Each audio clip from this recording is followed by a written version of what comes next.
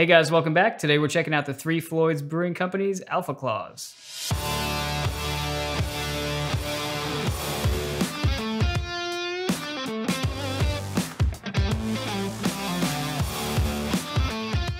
The Alpha Klaus is a Christmas porter, so they say.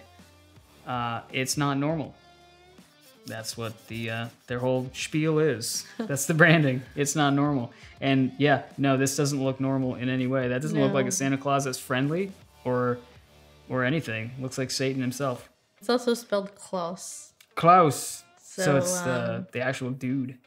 Isn't there some Nordic mythology about there being some kind of scary Santa Claus? There is, and it chases children through the streets, and that's the thing. So maybe that's why it's like a horror story for like Norwegian kids. Yeah, it's crazy. Anyways, let's read this bottle. Alpha Klaus is Alpha King's festive cousin, a big American Christmas porter brewed with English chocolate malt, Mexican sugar, and of course tons of strange American hops.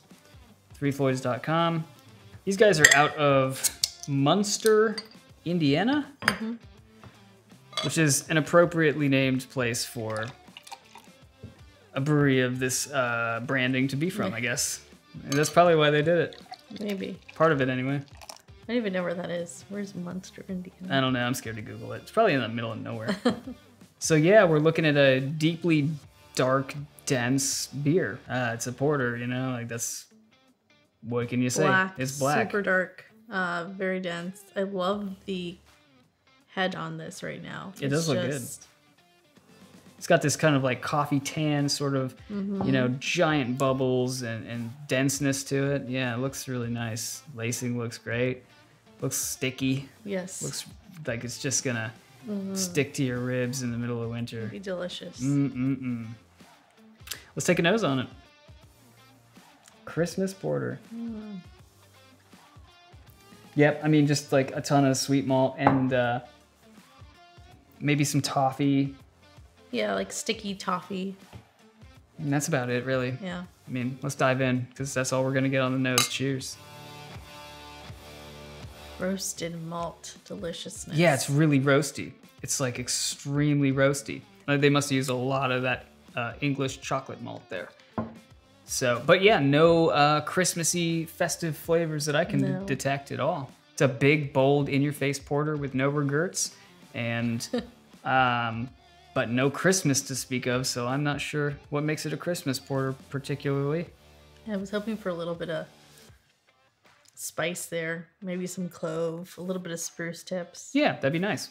Just a tad. Just something. But you get none of that. Sorry. On the merits of being an actual porter, though, pretty good. Yeah. Like, definitely hyper malty, super sweet. Not cloyingly sweet, but it is definitely sweet, but with this crazy bitterness to sort of balance that sweetness out. It's not, like, super complex, I would say. It's just, I'm just getting that one particular malt characteristic. Yeah. Like, it's not like this dense ball of different things. It's just straight malt to the face, done. I mean, to me, it reminds me of an English-style porter. Yeah, you know what it does? It's very to the point, very direct, but it does that one direct thing very well. Yeah. Quality beer. But yeah, if you're looking for something a little bit more complex, as the label may suggest to you, you may be disappointed. That's what I got. All right, guys, so that does it from us. If you liked what you saw, hit the like and subscribe buttons, and until next time, stay crafty. Cheers. Cheers.